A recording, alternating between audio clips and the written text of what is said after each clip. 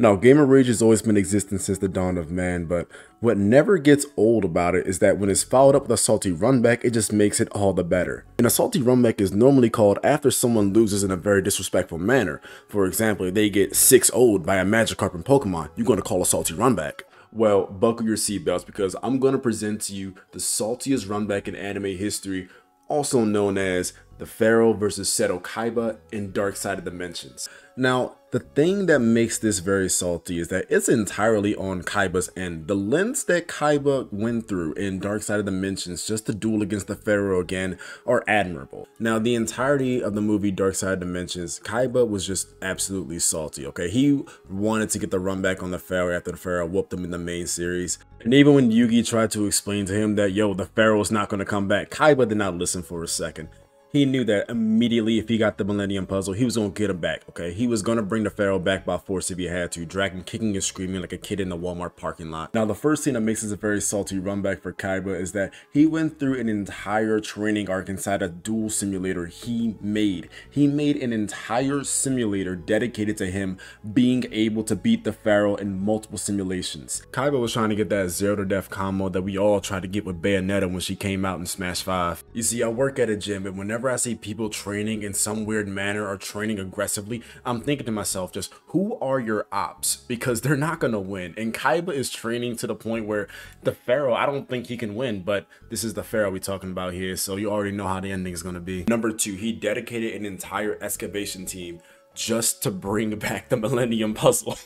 He didn't care about any of the other Millennium items that were in that hole. He only cared about getting the Millennium Puzzle, putting it back together just so he can duel the Pharaoh again. He is digging up his ops' grave just so he can body them again. Or rather, get bodied again in Kaiba's case. But you know what? I'm always on Kaiba's side, okay? I'm always on Kaiba's side. And after he dug up Atem's grave, he got all the pieces from the Millennium Puzzle and then realized he was missing 2 pieces. By the way, the only reason he knew he was missing 2 pieces is because he made an entire program dedicated to solving the Millennium Puzzle once he got the pieces.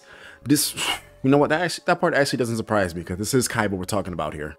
This is the same Kaiba that when he found out that Akemi, or rather Diva, had a piece of the Millennium Puzzle, he sent in the entire SWAT team on him. He was dedicated, bro. This man had them by the goons. He had goons that were actually like targeted up. They were suited up. He sent in both the goons and the goblins at the same time after him. Kaiba was not messing around once you found out you were stopping him from seeing his op. He was relentless in this one, and I love it. See, this is a good example of how to use your goons. Fast forward into Kaiba versus Yugi, and Kaiba straight up just hands Yugi the entire Millennium Puzzle and says, nah, put the last piece in, summon the Pharaoh. You're not the one I want. I want to see the Pharaoh right now. I'm tired of this. I'm tired of waiting. I'm trying to body him. And even after Yugi tried to explain to him that the Pharaoh wasn't coming out, Kaiba didn't believe it. He said, nah, he just bitch me. He ain't coming out. He's scared. That's all. He's scared about me. He's scared. He know I'm gonna win. That's why. He know I'm gonna win. That is example of what we call delusion. You see, when you're in the midst of the salty runback and someone is denying you the salty runback for any kind of way, you become delusional. No matter what excuse they have, if it's not exactly what you want, you will just say, nah, it's because they're scared. That is the reason every time. If something doesn't go your way when you want the salty runback, your immediate response is, oh, it's because you're scared.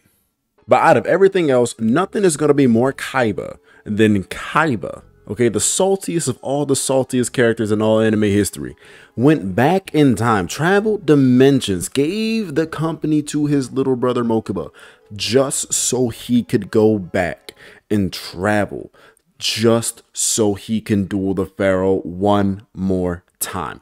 If that's not dedication to the salty runback, I don't care what is, okay? If you're not gonna go through these lenses for the salty runback, I don't even want it. This man Kaiba created a time machine, okay? He pulled a Back to the Future. He pulled a Bill and Ted. He pulled a Time Squad. He went back in time just so he can body the Pharaoh. And that is dedication. If you're gonna go through all that trouble just to lose, I'm going to laugh in your face. But if they ever make another Yu-Gi-Oh movie, which I really doubt, and it has a feature of this match actually transpiring, I really do want Kaiba to win. I want that to be like the main focus of the movie, that Kaiba finally beat the Pharaoh or something like that, and he proved that he was the greatest. That would be amazing. And you know what else would be amazing? You hitting that subscribe button and liking the video. So with that, thank you so much. You guys have a wonderful day. Peace, love, joy, country. Remember the Titans, and I'll see y'all for the next one, man. Let me know down below what you guys think right there about Kaiba and everything that he went through. So with that, y'all take care. Peace.